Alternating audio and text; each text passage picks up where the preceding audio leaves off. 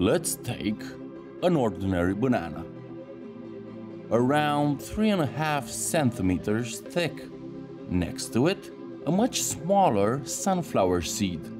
This one is only 1 centimeter long, or 10 millimeters. Compared to it, a grain of sand is much smaller, at around 0.5 millimeters, or 500 microns. 1 millimeter is 1000 microns. This piece of paper next to the grain of sand is 100 microns thick, or 0.1 millimeters. And next to that, this human hair is only 60 microns thick. A grain of grass pollen looks even smaller compared with the hair, with the size of only 20 microns. We've passed the point where most people can see with the naked eye.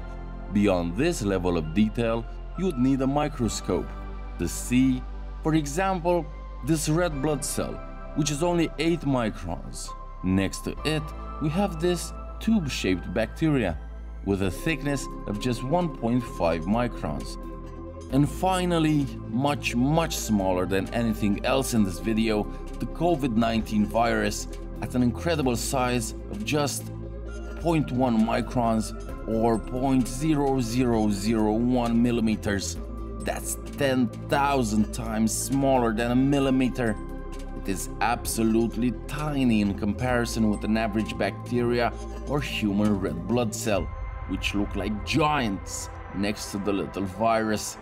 Even the yellow pollen grain in the back, one of the smallest things a human with good eyesight can see, looks enormous next to the new coronavirus, and the numbers describing its size are hard to visualize.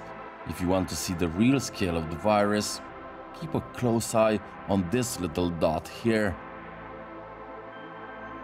Are you watching? Well, it's long gone by now.